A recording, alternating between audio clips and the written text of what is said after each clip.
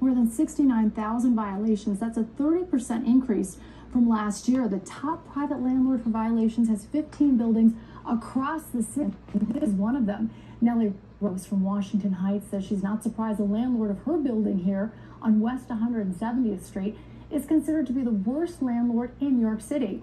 She showed us holes in the walls of her kitchen where rats come in. Williams showed us her closet with a gigantic hole.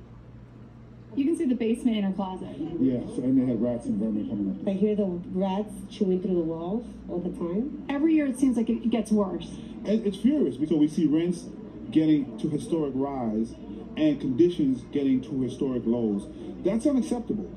It is, and Williams put NYCHA in what he calls a special category all on its own. According to Williams, in NYCHA this year, there's an increase of 73,510 open work orders.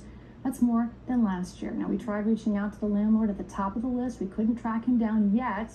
And we reached out to the mayor's office in NYCHA. We're waiting to hear back from them. We'll have much more at 5:55. Back to you. All right, Monica, thank you.